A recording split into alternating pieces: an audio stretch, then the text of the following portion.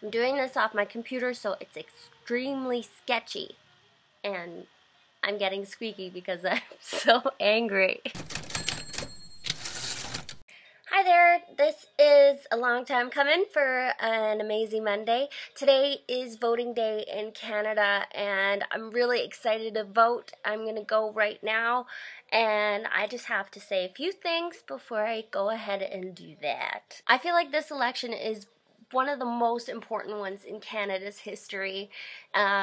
We are faced with two parties that have been kind of like just rotating for years throughout the whole entire history of Canada. We have been just passing it back and forth between the two parties, Liberals and Conservatives. And the last time the Liberals were in power, there was a huge problem with embezzlement. And then the Conservatives became in power, and the problem with them now is that the Harper administration has been doing things for the country that's not necessarily good for the country. Like, for example, most of our lakes and rivers are no longer protected. There's the First Nation women who are going missing and being murdered, and there's nothing that's being done by that. The pipeline that's being fought is getting built without even having the backing of the entire country. Sure, it's gonna make a lot of money. Yes, there's gonna be jobs, but there's no money for the little guy. There's none of that. And I feel like the Harper administration, like with the C-51, I don't want that to go through.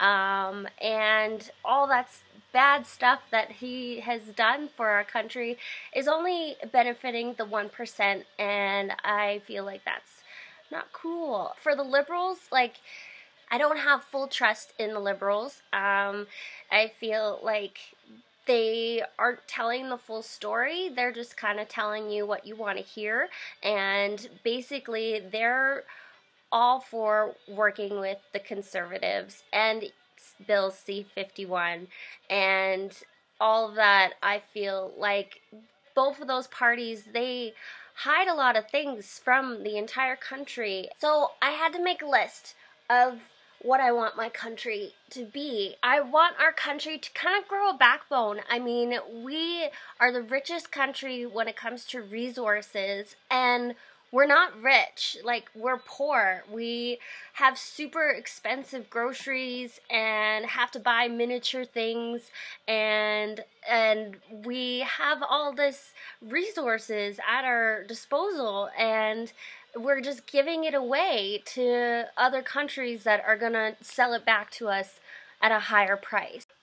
Like when it comes to gas, it's being sold to the States and then sold back to Canada from the refineries for crazy amounts of money. Like, and second of all, like, the gas companies are the worst companies ever. They're right up there with prescription companies, and like, and we're just giving it to them. We're giving them their tax cuts and all that because we believe it's giving us jobs, which it's not. Not really. Not at all. And I think I want a government that is out there for the longevity of the country, like education, health, shelter for homeless people. Like, how do we have homeless people? We have so much country that all you need is just to build a house, and there you go, they have it. Look, oh, that's another job right there, building houses. So I'm getting all squeaky because I feel so strong about this. I want jobs, I want our resources, I want our environment, I want First Nations people to be people. Like, how do our wonderful Aboriginal culture gets overlooked and gets overrun by the government? Like, I want the rich guy to not get richer. I want the poorer people to get richer. I mean, it's insane. I want grants for entrepreneurs. I want proper mental health care for teenagers and students and human beings. And also, like, just basically humanity, you know? I mean, how does our government not understand humanity?